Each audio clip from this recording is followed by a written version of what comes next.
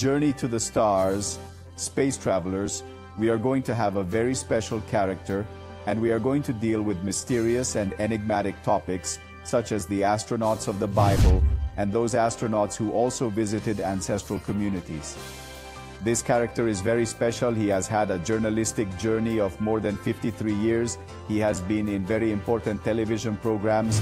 He has had programs such as Enigmas of the World, a very special program in Caracol radio. He has also been in programs in Teleantioquia, in Telemedellín, and, well, he is the writer of 7 books, a person that for me is very special and very important. Let's give it away to the guest.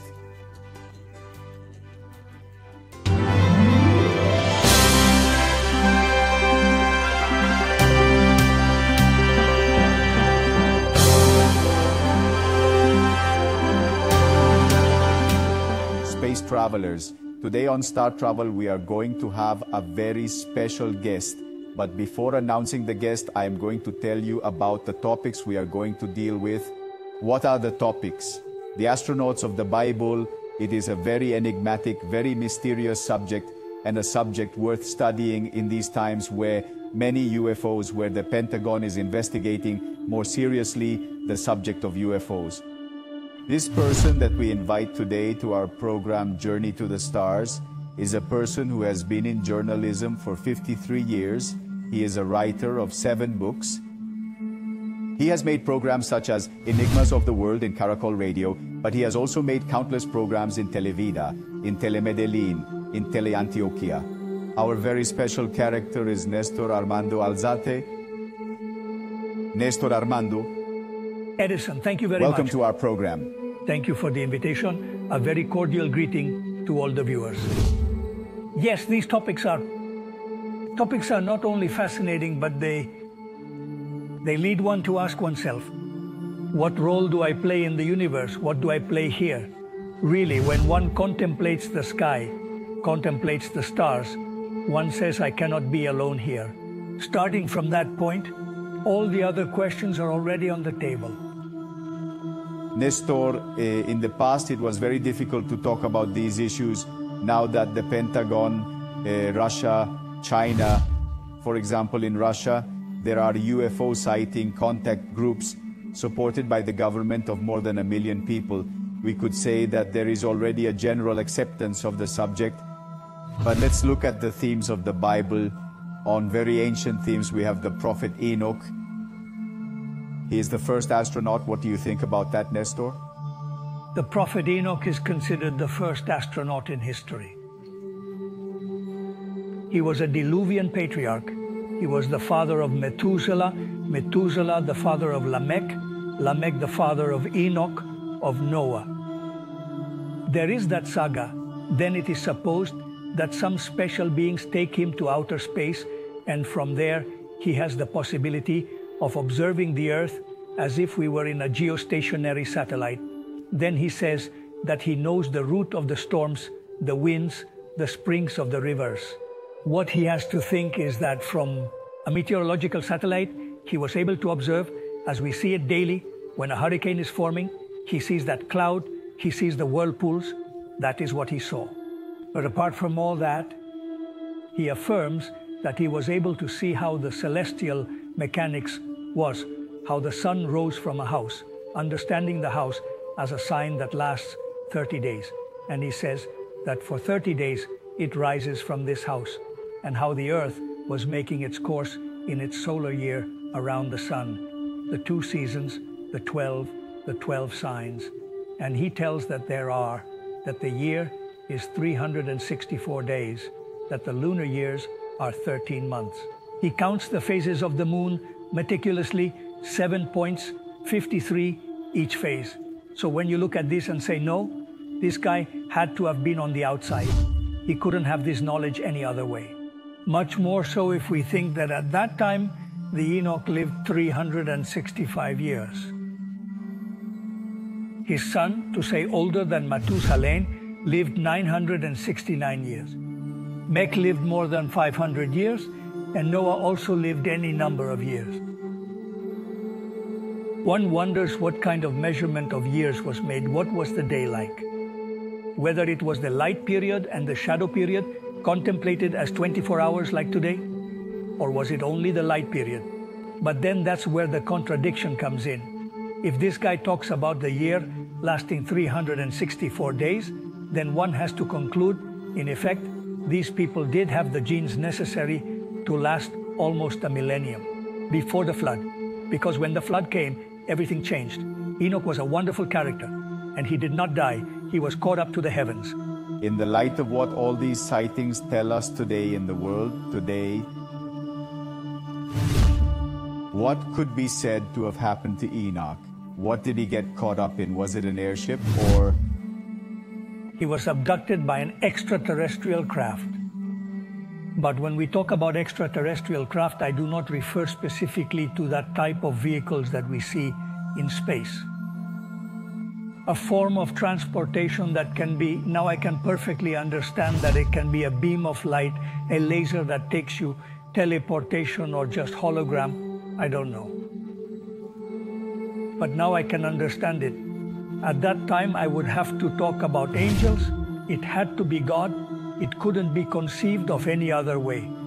There was no way. Nestor, let's talk about another very important character in the Bible, because we are talking about the astronauts, because those who traveled to heaven were astronauts. Moses. Moses was guided. What do the texts tell us? He was guided by clouds that were incandescent at night, the pillars of fire, the burning bush. He disappeared for 40 days. Man, Moses is a very strange character. It is that the origin of these characters, we don't know the father of Enoch. We don't know who his father was. Although it is spoken nominally, I don't remember. In this one, Bimelech, maybe, I don't know, who his father was. But they are characters that, if you look at it throughout history, one says these characters, and in different cultures, the characters that Moses, he was supposedly born of a Hebrew mother, but they found him in the Nile, in a basket. One goes to Mithras, and to Mithras the same thing happened. She appears in a basket. And all these characters, regularly it is said that they were not the work of a mating, and I am speaking from biological terms, between a man and a woman, but always a supernatural being that inseminates a woman. Excuse me, Nestor. Even many archaeologists and writers in Egypt, I have been there touring, talk about Moses possibly going to Akhenaton. Then look at the mysteries and enigmas that have been hidden from us from ancient times. Who does not say what the origin is, but I was telling you about Moses, I was telling you about Mithras, Noah. It turns out that when Lamech tells it in the book of Enoch, that when Lamech, at that time, well, obviously they had to carry the flocks, as they were nomads, they were Bedouins, so they grazed their flocks by carrying them, looking for the territories where the best pastures were according to the climate. And then those were 9-month, 10-month journeys. When he comes back after 9 months, his wife with a child, and she says to him, no, I had no dealings with any man. She remembers with that language, those were the children of God, or it was God. And he stares at the child and says, but is that this little boy? He doesn't look like any of us. Those eyes are incandescent. They are too beautiful, the biotype of him, because he did not say it this way. No, he's not one of us. This has to be a son of God. So Lamech goes and tells his father Methuselah. And Methuselah says, brother, I have no answer. Let's go to my father Enoch. And they go to Enoch, and Enoch tells them, no, I know what the story is. The Most High told me that this child was his son, and that you should accept him as your son because he is going to save the world. In other words, Enoch also has an unknown origin. In other words, there are a lot of characters that tell us where do they come from, why, and they are not, none of them is conceived on the ground. Nestor, now watching your program Logic, Nestor Armando Alzate, I invite you to visit his YouTube channel, Nestor Armando Alzate and Logic. And Logic, you talk about the clouds in the sky. What are those clouds in the sky that guided the Israeli people, led by the prophet Moses, in the desert? For me, they are UFOs. To support this and to have a clear idea, remember that in August of 1915, in the peninsula of Gallipoli in Turkey, a battalion, the Norfolk Battalion. Some say there were 800 of them. Others estimate that there were 2,000 because you had to include all the servants, plus the animals they were carrying, supplies, plus those of the transport. They were walking through a ravine. They were going towards a place, the 60th elevation, a hill over there. And it turns out that walking along that gully, suddenly a huge cloud descends and gets low to the ground. And here's some New Zealand soldiers, a New Zealand contingent that was on another hill here watching the scene already, sees them all going into the cloud. 800 or 2,000, well, the number here, I don't think it matters so much. They all entered the cloud. When the last one entered the cloud was rising. Joined another pile, another cloud formation that was there at a certain height. And suddenly they all disappeared at a great speed. And the battalion, nowhere. If we take this cloud as a reference, we can already understand that throughout the whole story,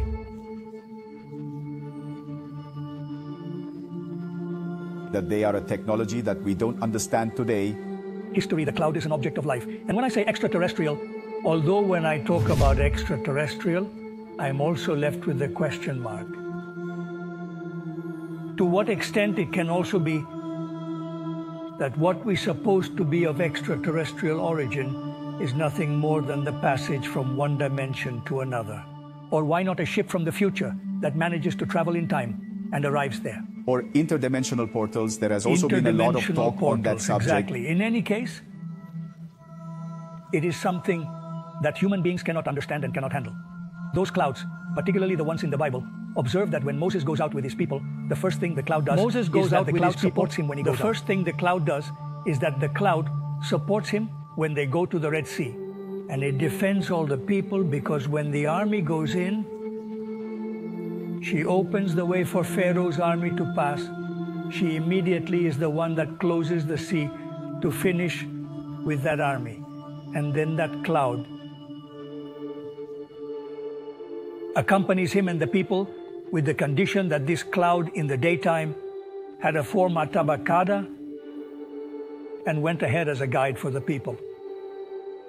And where the cloud stopped, there they had to set up camp. But the cloud was always outside the camp, far away. And at night, that cloud became a column of flame. It would stand vertically, it would become a column of flame, and it would illuminate the whole camp. Well, if there is no intelligence behind it, God can do whatever He wants, yes. But God can make use of many means. He had to do it that way. Nestor, there is another character that worries me a lot, and we have been asked a lot about the prophet Elijah. Was caught up in a chariot of fire to heaven, and an eyewitness his disciple Elisha. A chariot of fire, well, in ancient times the term spacecraft or airplane or helicopter or UFO was not used.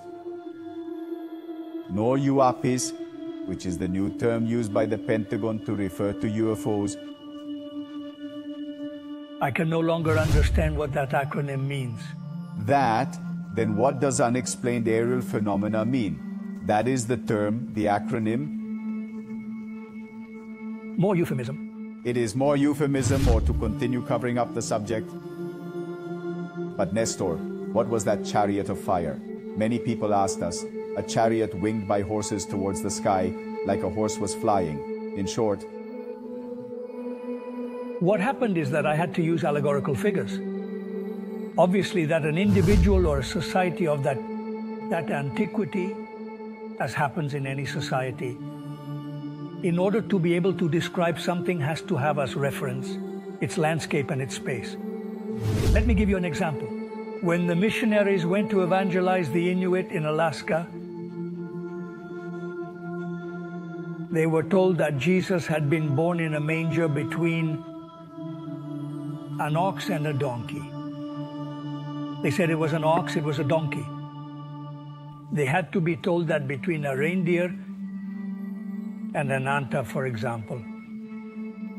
because that is what they know in their space. So each society defines according to what it can contextualize. So that's why they talk about fire ships. They talk about the glory of God. The cloud, for example, that accompanies the shepherds guiding them to the manger where the child God is, when he comes and tells the shepherds, pass over the earth, men of good will, today a king is born to you, which is the announcement of the birth of Jesus. The cloud, which they define as the glory of God, they say it in the gospel, comes here. So it's cloud, it's ship, to what is most done in the modern era when Kenneth Arnold, in Mount Rainier, Washington, 1947, he was flying over that mountain and he saw this UFO formation. What did he think to say? That they looked like two inverted saucers, like when your mother served you a meal and you didn't get home, she covered it with another plate. How could he define it? A flying saucer. That's what they did. To scale is what they did with what they knew. Nestor, we are going to make a commercial break and we are going to continue talking about these very interesting programs with Nestor Armando Alzate. We continue with our program of Travel to the Stars with a very special guest, Nestor Armando Alzate, with a very enigmatic, mysterious topic about the biblical astronauts, and we will continue with another character. And we are going to continue with another character. Nestor is a character that particularly calls my attention, which is Jacob. When he fought against the angel, who was that angel? Well, we have been taught that angels are extracorporeal beings. Who was that angel that Jacob wrestled with? The problem with Jacob was that son of Isaac, son of Abraham. And God had promised Abraham that his descendants would be like the stars. And so Ishmael and Jacob were born. Ishmael, father of the Arabs. Ishmael, father of the Arabs. And Isaac, father of the Jewish people. Isaac has two sons, Esau and Jacob. Esau is, they are twins, but at that time, the one born last was supposed to be the eldest. The eldest was Esau. The mother loved Jacob more and made a pantomime so that Jacob would be the one to receive the birthright. He was hairless and Esau was very hairy. When Isaac was already old, he was blind, he had to give him the blessing. They sent Esau to go and get married. They said to Jacob, come here. They put a skin of a goat on him. And the little old man came and touched him and said, yes, this is Esau. He gave him the blessing and declared him the firstborn. Earlier, he had been legitimized because Esau came in very hungry one time. And then Jacob proposed to him, I'll give you a dish of lentils that I was cooking if you give me the birthright. He was so hungry that he said, let him do it. With that, he legitimized him. But when Esau realized what was happening, he was so angry that he wanted to kill Jacob. He had to flee. And he fled and fled and fled and fled and fled. And there came a time when night came. He was overcome with weariness and lay down. And he lay down and put his head on a stone. He began to dream. And there was a stairway to heaven. Angels were ascending and descending, and in those angels also appeared the angel against whom he had to fight. Someone to see from a psychological or psychoanalytical perspective that he is fighting with Esau in dreams. And that is when, after sunrise, he understands that he is in God's territory. And God speaks to him and says, your descendants will be like the stars, like the sand of the desert. And I will bless you and I will protect you from everything. And that's why he also considers him the father of the Jewish people. But that struggle is also an allegorical way of making him understand that leadership is won by fighting. It is not won simply because I give it to you, but you have to show your worth. One way also I believe of that deity that I think, to put it in a very colloquial way, wanted him to measure the oil. And he passed the test. That is why that fight appears, but a fight that legitimizes his condition of father of the people of Israel. But before we go to the break, what a pity I forgot to tell you. You asked about Elijah, I don't know. Prophet Elias. Yes, time passed. The prophet Elijah is one of the most important prophets. Some go so far as to say that it was because there was a side of Judaism that believed in reincarnation, and another side did not. Some see the reincarnation of Moses, understanding that Moses died some 900 years or 1,000 years before, no, much more, at least 1,400, 1,500 years before Christ. And then it is assumed that Elijah is the reincarnation of him. Look, they are very special beings. Moses, a guy who had a stutter. The one who had to interpret him was Aaron, his brother, because he was a stutterer and he couldn't make a speech. But with all that, he had such a special condition that you could almost say it was an initiation process. 40 years living in Egypt. 40 years in the desert fleeing. And when he was 80 years old, he called God and told him to lead my people to died of 120 years. How was that evolutionary process? From there, it is assumed that Elijah takes up Moses and appears again in the Old Testament at a crucial moment in the history of that people. And Elijah, a favorite of God, also listens to God as Moses hears him, that God speaks directly to Elijah as well. And it is in the Avalia that God raptures him, takes him away in a chariot of fire. Chariot of fire? Well, that's a figure of speech. I think they saw a wagon moving where they were carrying animal-drawn things. The shape doesn't matter. What matters is that it's a transport. What do you call it? Well, fire wagon. He takes him, but if you say fire wagon, it's because somehow that object he's riding on has nozzles on which flames come out. It has an engine, the exhauster of a chariot. But here, you see the flames as it is when they lift a rocket with a satellite. You see the flames, what they call the nozzles. Those flames come out of the nozzles. How else could you define it? Chariot of fire. And then look at those two characters. And the blessed cloud reappears in the transfiguration of Jesus. They look like Elijah and Moses talking to Jesus, radiant beings. J.J. Benitez, in the book El Enviado, describes it in a marvelous way. That presence of the two radiant beings, refulgent, speaking with Jesus, and at the same time he also becomes radiant, and suddenly a cloud. They were beings, Nestor, that one was taken away by a chariot of fire to the prophet Elias, and Moses never appeared body. Moses' body did not appear, but it says, Deuteronomy says, that he was buried directly by God. That only God knows the place where he was buried. A God who takes the trouble to go and bury someone? What kind of God is that? If he is not a corporeal being with feelings, then explain to me what. But in the letter of Jude, which is the penultimate book of the New Testament, because then follows the Apocalypse, he states that when Moses died, there was a confrontation between the devil and the archangel Michael for possession of the body. If these two fought, then it makes sense that God, or that the archangel Michael would have been the representation of God, takes the body and carries it away. Nestor, from time immemorial, we have been told of these struggles between good and evil.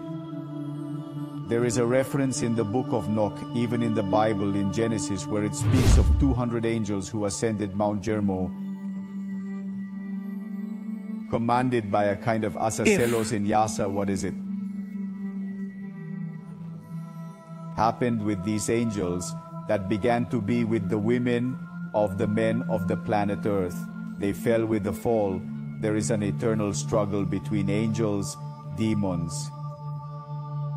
Look at all mythologies. In all mythologies, there is always a good God and an evil God, and there is always a confrontation between them. Krishna with, what was he called? Arjuna, with Arjuna. Although Arjuna was one of Krishna's heroes, I think it was another one. Well, anyway, there they are. Among the Vikings, Thor and Loki. Among the Greeks, Zeus and Nemesis, the goddess of evil. And so, in all of them, Viracocha has to confront dark beings. In all of them, there is always this struggle of good with evil. And obviously that in the Old Testament, the rebellion of the fallen angels appears.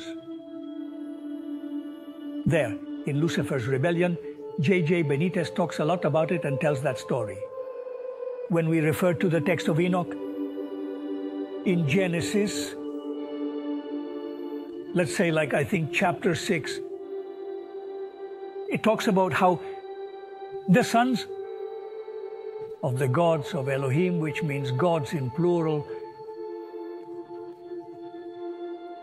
the sons of the gods mated with the daughters of men, and the giants were born, who are then called the Nephilim.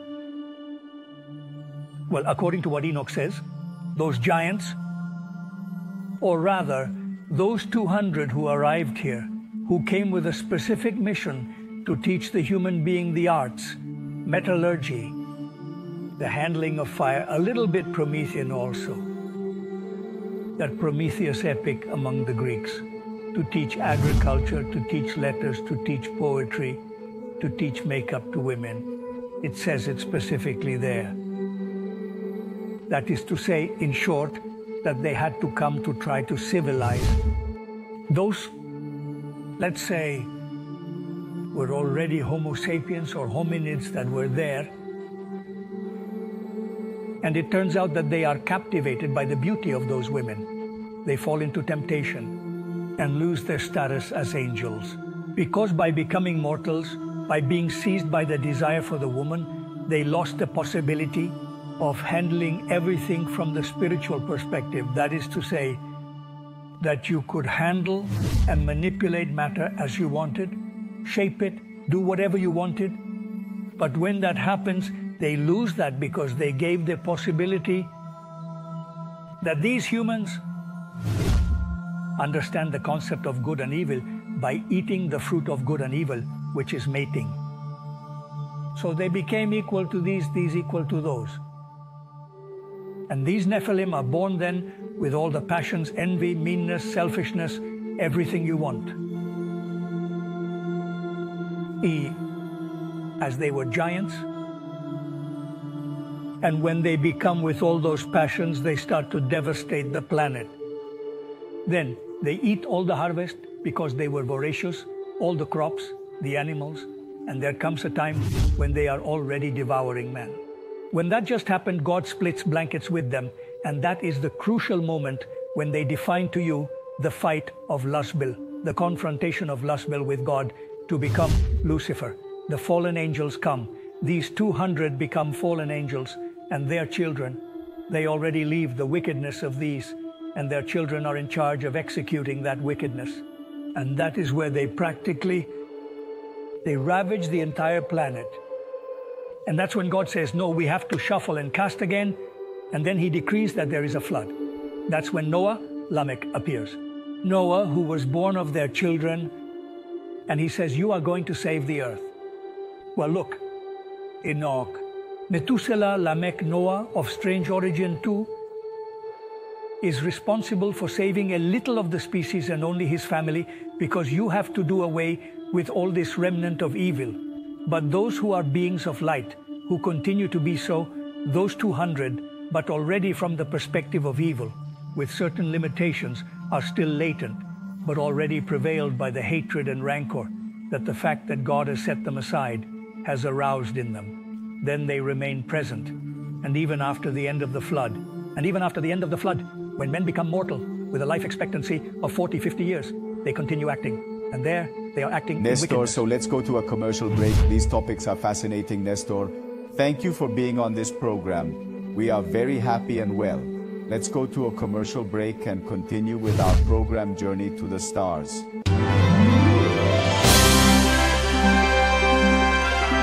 We continue with a very special guest, Nestor Armando Alzate and Hiloy. A very special program today. The astronauts of the Bible. We have another character. Well, we were talking, Nestor, about the subject of the 200 angels, or what they call the angels of Cadiz angels, or the rebellion of the Bethlehem, in short. But there is another character in the Bible that we are passing from one character to another, Jonah, the whale. Jonah was 3 days inside a whale, and when he came back with a lot of knowledge. What was that whale? Because I could not think that they dictated him a lot of knowledge inside a whale. But in today's light, we see objects very similar to that type of whale. What can you tell us, Nestor, about this subject? It is obvious he was simply abducted as well. He was abducted in the beginning, when God supposedly gives him the order to go. See, it's always the case that these prophets are very tragic in tone, and they are almost like Cassandras, heralds of misfortune. And it turns out that God tells him, hey, you have to go to Nineveh to convert these people, to say that I am going to destroy this.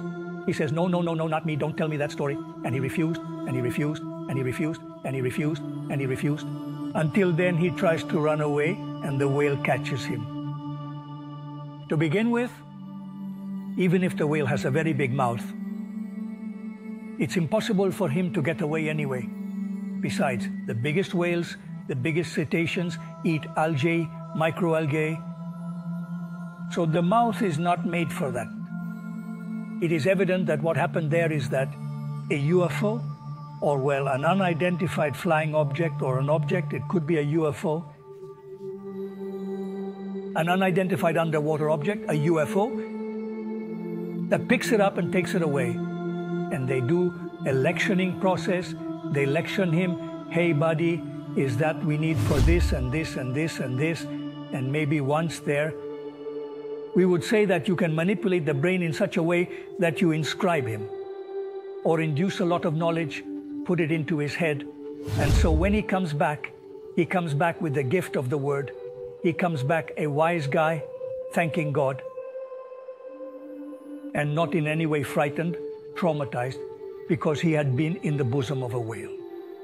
Here, what one can evidently perceive is that he was abducted and taken to a ship in which he was told that he had been abducted.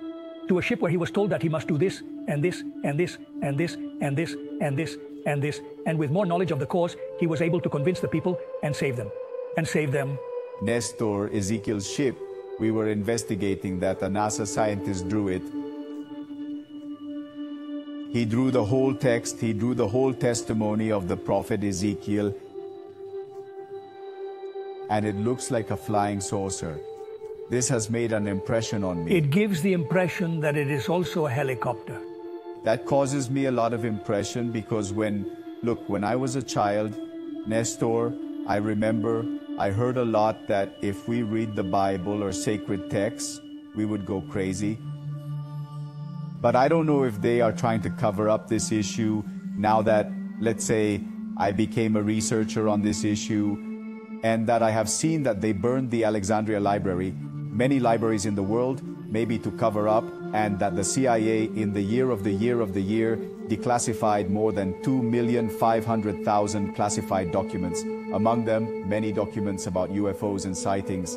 Well, I say, man, there is the answer of the prophet Exequiel. I read the book of the prophet Exequiel, Nestor, and I find things that are of a ship, that is of a flying artifact.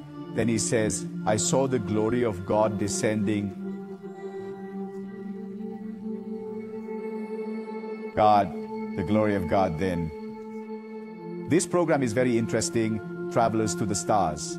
That's why, because from the sacred texts, from the texts of many cultures, there has been a lot of talk about this kind of artifacts, or those angels, or those beings, whether they have a body or not, but they have assisted mankind. But this ship, Exequiel, Nestor, calls my attention. What do you think about it?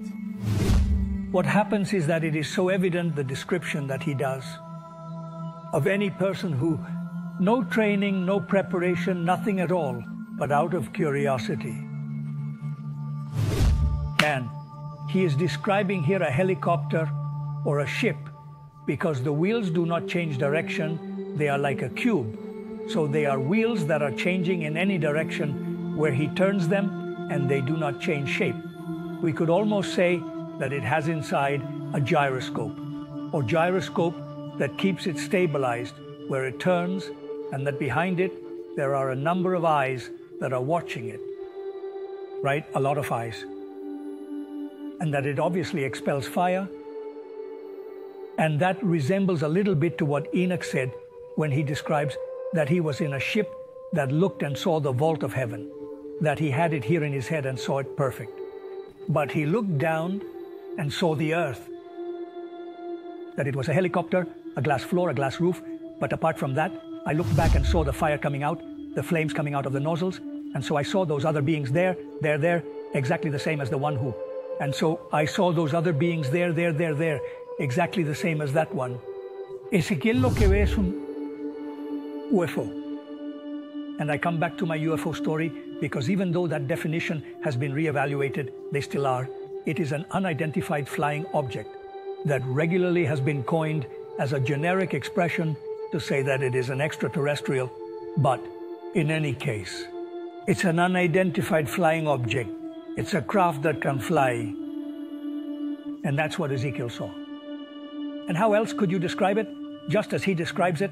There is a subject, Nestor, that caused my attention with that ship. I have had the privilege, Nestor, to travel around the world, to travel to many countries, finding answers to a sighting I had in the year 99.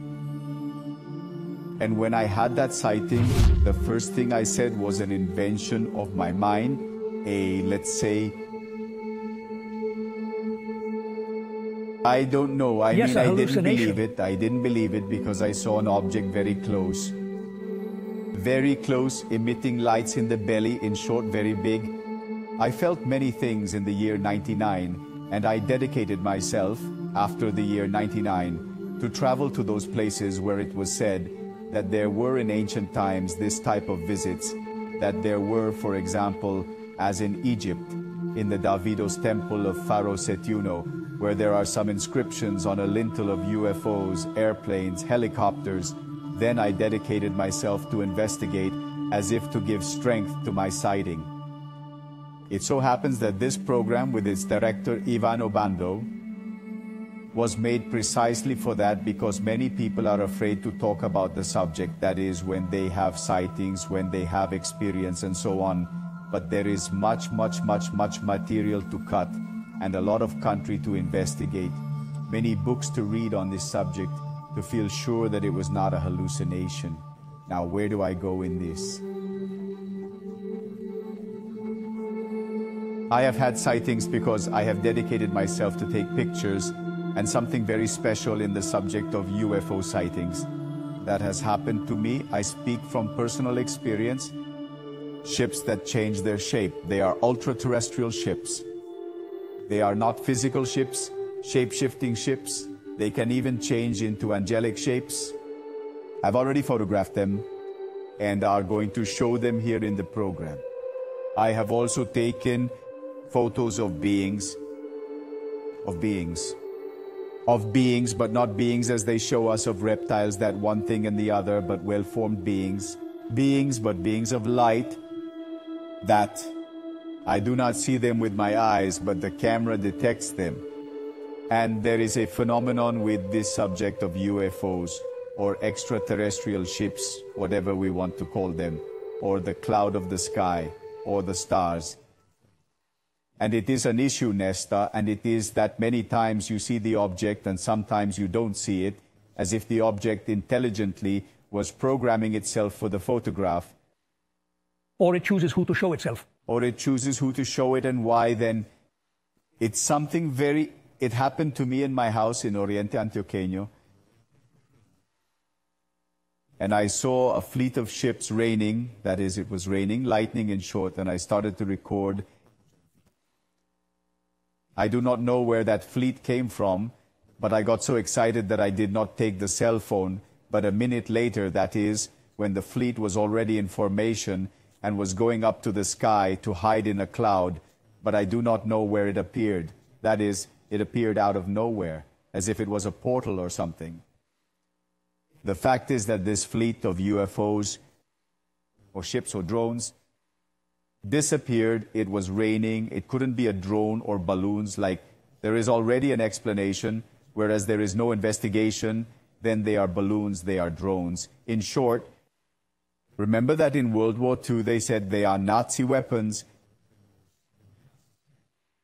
They are hot air balloons, that is. There is always an answer for that. But I saw what I saw, and I also saw, Nestor, that after the phenomenon, a helicopter of the Air Force of Rio Negro began to circle the site 1 hour. Why then the helicopter? But then, when we broadcasted the subject on the TV channels, they interviewed very Creole people. Well, they interviewed people who were very Creole on the subject here. And the first thing they said, they are not drones, but how come drones raining? How come it's raining balloons? To those cloud winds when it rains, to those lightning flashes, right? So the important thing is that we have the evidence and we have the material and we know what we're talking about. That is, it's an answer to tell Nestor, forgive me for being so long. But this program amazes me a lot because I find that you are a very serious investigator of the issues. You have the channel, some very interesting chapters, which also give many answers to these issues. What happens is that there is a phenomenon called pareidolia, isn't it? You see what you want to see. Suddenly you see a cloud that looks like an elephant to this person, that looks like a cat to that person, that looks like a whale to that person, that looks like a whale to that person. That is to say, the phenomenon of pareidolia, which is like a human paragenetic. Any person sees a humidity here, a very pious lady sees in that humidity the Virgin of Chiquinquirá, and 10 other gentlemen come and say, no, but to me it looks like the Virgin of Carmen, to me it looks like her, to me it looks like her. But there are things that one cannot at any moment avoid and believe that they are a phenomenon of pareidolia. What you are telling of that fleet of clouds is not only unusual, but from a physical perspective, it is almost impossible to happen. In fact, we see that when it rains very hard, when there are storms, the same thing that happens in airports is, how can that happen? What I feel is that there are two things that are terrible. One, being too gullible. Because the gullible accept everything without any judgment. And there is nothing that convinces the skeptic. And I have always thought that the principle that leads one to the truth is doubt. If you do not begin by doubting, you cannot find the truth. At least you have to grant yourself the margin of doubt to pass through the sieve of reason, because one thing is the heart and the feeling, but another thing is also reason. And neither one nor the other can cloud you. Neither everything is reason, nor everything is heart, but you have to find the right medium. And one is not stupid. One learns to distinguish what is an optical illusion from what is a real thing.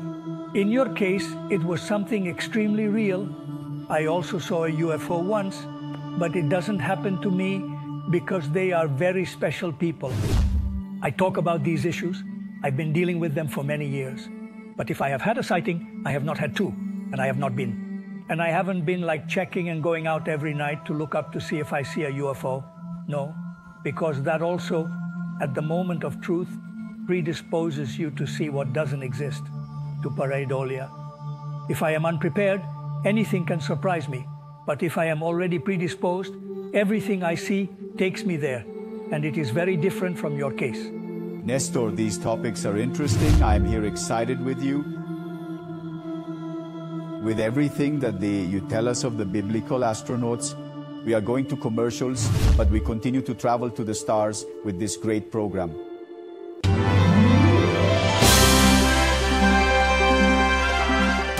Well, we continue with the program Star Travelers and our great guest, Nestor Armando Alzate. We have another topic, Nestor, and that is the apocalypse. Let's go to the apocalypse. John of Padmos, John the Apostle, who was also taken to heaven. That's another mystery. On the island of Patmos? On the island of Patmos, but what does John say when he was taken away? He felt a horror to see on the earth and then the darkness of space. Subject that has caused me much curiosity, the apocalypse. It also says that on the day of the Lord, the clouds of heaven will come, and many stars will be seen in the sky. It is what we also saw in pandemic. In pandemic, there were many lights, there were sightings. Sightings were reported. In the United States, they have been reported. There have been impressive reports, and the reports have grown in an accelerated way. That you tell us about John of Padmos, John the Apostle. To begin with, let's remember that John, some argue that he is not the biblical John, the one Jesus says is my beloved disciple. Others say that he is that John, but when he reaches this stage, a very tough one already happened to him, almost as a very quick anecdote. John was about 80-something years old, and at that time he ascended to the Roman throne. Domitian, of the cruel and wicked types that there were, and Domitian took him and put him in a pot of boiling oil, and he came out unscathed, with his skin on his back. He came out of there, and from there he was sent into exile. First to Ephesus and then to Patmos. In Patmos he has this vision. Some affirm that it is not specifically John, but a philosophical school of thought, that the apocalypse was not written by one person. Probably John may have directed the project. Others say it was a delusion he had, which is absolutely valid. I am counting these options. Each one chooses what he believes, wants to believe. What is certain is that John is the last of the disciples. All the others precede him, and then John, with that experience that he has, and I suppose that by having a permanent contact with the deity, I am referring to the deity of Jesus Christ. I refer to the deity in this way, because I don't want to give it a religious tinge, but I want to give it a much more pragmatic, in the sense that who assures us that what we conceive as God or as gods are what I want to get to, are spiritual entities, superior. I think that and right now when we were on our way here, that Edison was telling me that it gave you the feeling that the planet Earth, was a very special planet with very special beings. Beings with whom a whole process of spiritual ascension was taking place. And I came to believe that yes, that suddenly we are in a kind of game of and that that all those conflicts of daily life, that all this stretch of wars and everything leads us to mature faster. I think that we are in a Nintendo game. And there are good spiritual beings and bad spiritual beings. As we were saying, in all societies, there is that confrontation, and every society is dual. There is no white without black, no up without down, no right without left. And I believe that this confrontation is eternal in the whole universe. I would suggest that you read and study the book Durantia. The book Durantia talks a lot about this eternal struggle between good and evil. And when I am asked what I think about UFOs, at the end of the day, what I think of as UFOs are not the little dwarfs with inverted, pear-shaped heads, with webbed hands and feet, with almond-shaped, sprouted and slanted eyes, with a little dot on the nose. Well, no, nor the reticulian mushrooms that are beautiful and big, Nordic type, no. I don't believe in that. I think those are manifestations that are holistic. I do not believe that physical beings have come here except for the time when those 200 arrived.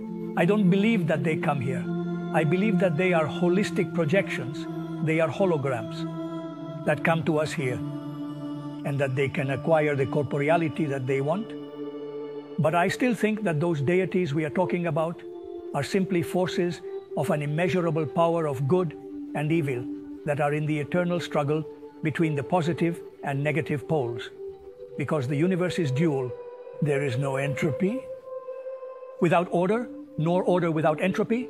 That is to say, with this, what I want to say to end is that definitely that this is much more than what we have been told.